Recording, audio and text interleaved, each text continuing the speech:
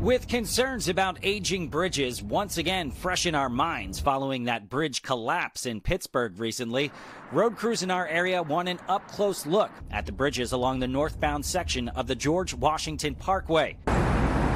You might have seen this work basically from the Spout Run Parkway up to the Beltway this week, but the Park Service is stressing here this is about a redesign of the road and has nothing to do with any safety concerns. Aaron LaRocca with the National Park Service joining us via Zoom. People want to know if the bridges are safe.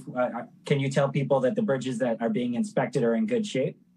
Yeah, the bridges are safe. The parkway remains open to motorists. We are doing one lane closures, but those are required so that we can inspect those bridges safely. You see, the northbound section of the GW Parkway, which at times can be pothole and sinkhole plagued, is about to go through the first ever major makeover since it opened decades ago.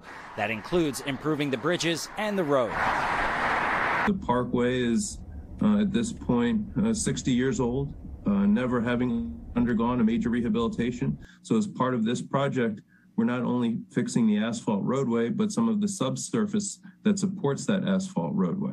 But when it comes to bridge safety overall, there are plenty that do need attention. There's an estimated 45,000 bridges across the country that are listed in poor condition. Adam Tuss, News 4.